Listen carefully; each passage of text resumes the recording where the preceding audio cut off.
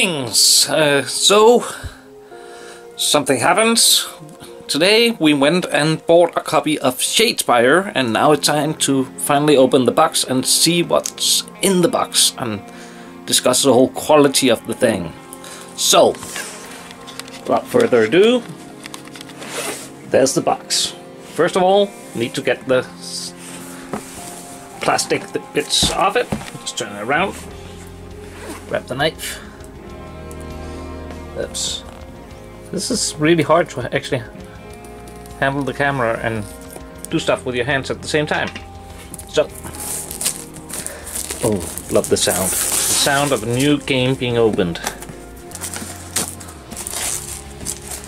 So, the box itself is fairly sturdy. There's a lot of weight to it actually, more than I expected. So, opening a box with one hand is not as easy as some of these unboxing videos makes it look.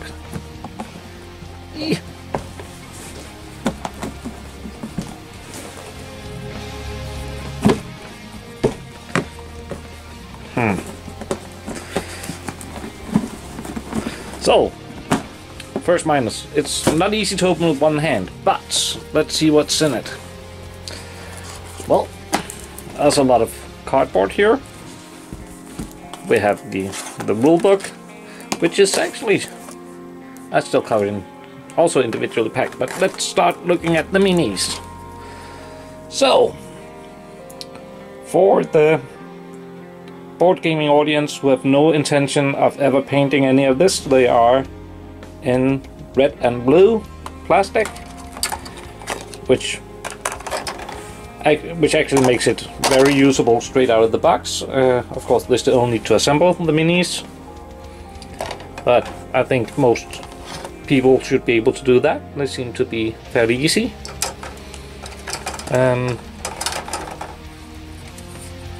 Plastic itself seems to be same quality as normal Games Workshop products, which was completely expected.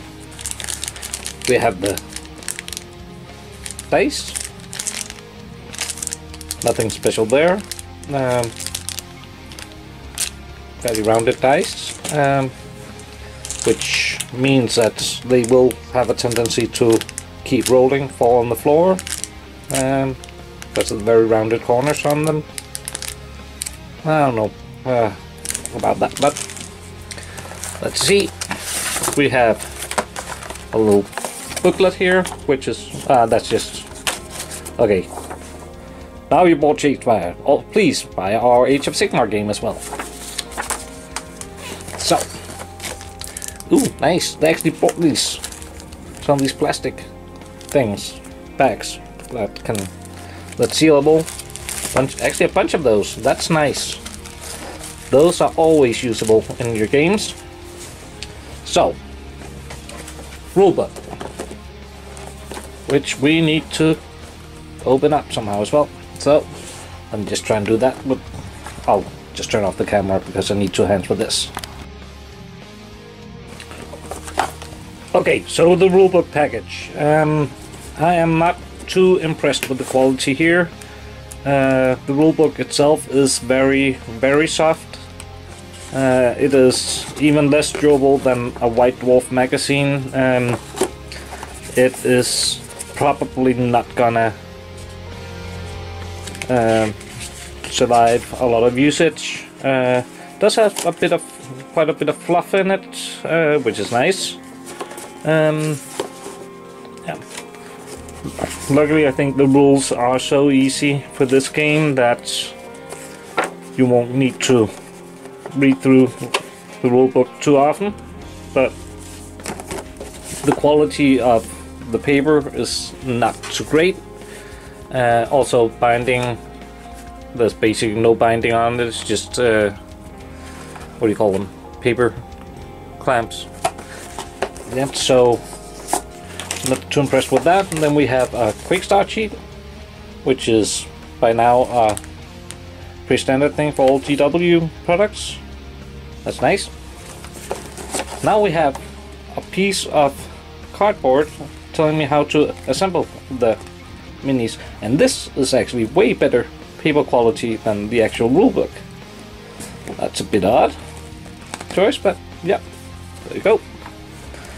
So the cards look decent quality, normal playing cards. I think slightly different size than normal playing cards. They are a bit shorter on the long edge, but which means they won't fit into standard card sleeves. But other than that, looks pretty good. Let me just get one of these opened so I can actually feel the cards. Can't do that with one hand either. I'll just turn off the camera again. Okay, so the cards themselves. These seem to me to be fairly standard quality playing card. Not really good quality, which would have been nice in a game where the cards are going to see so much usage. I think they could have upped them quite a bit. They have a raw edge, which means they will be very accessible to any spilled drinks. So don't get these cards wet, they will dissolve.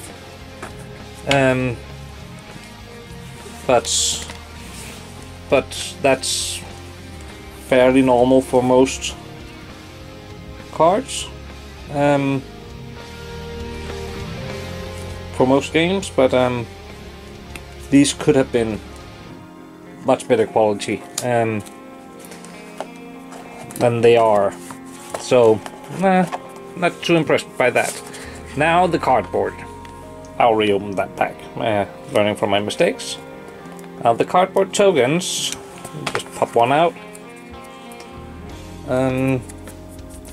Again, fairly decent quality with the print.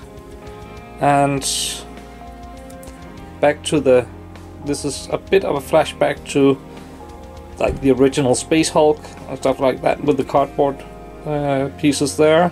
They are very susceptible to wear and tear, and especially liquids, because they have, I don't know if you can see it on the camera, but there's a raw paper edge on them, and that does soak up stuff. So the durability of the game is not too high a standard on all the tokens and stuff like that, but the actual playing mats here are actually quite high quality, very durable.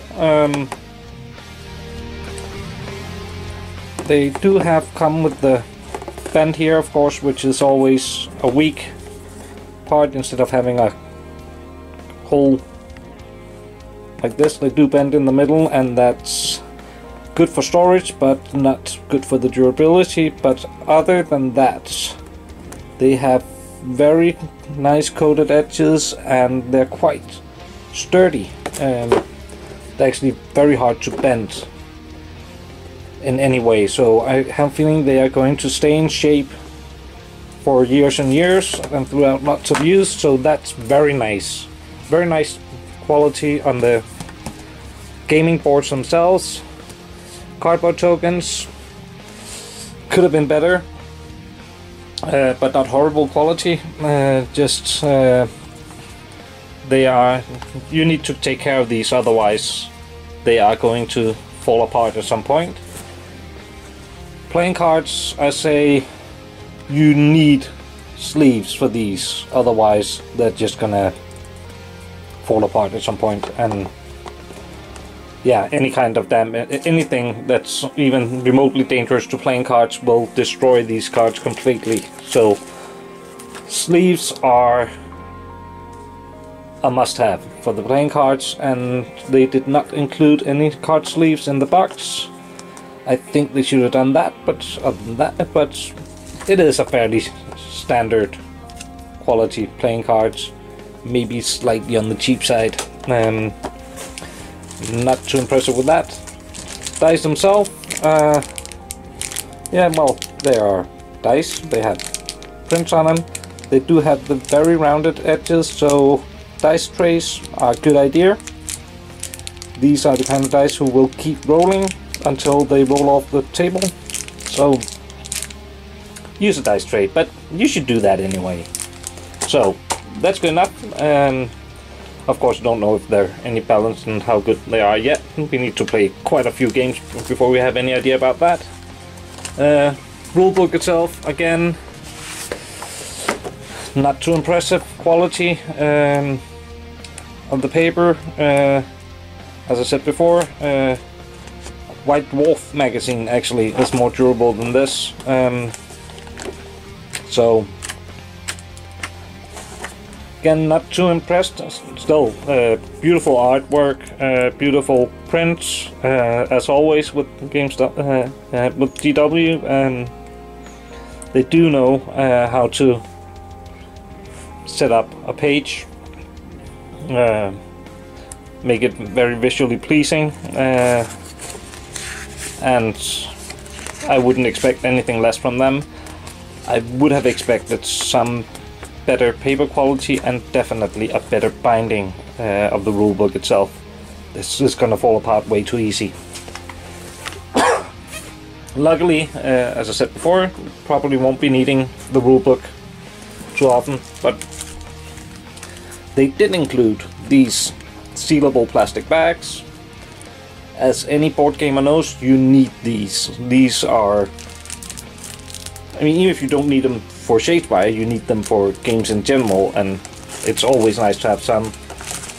And since I actually included these, why didn't they include some sleeves for the cards? That would have been nice.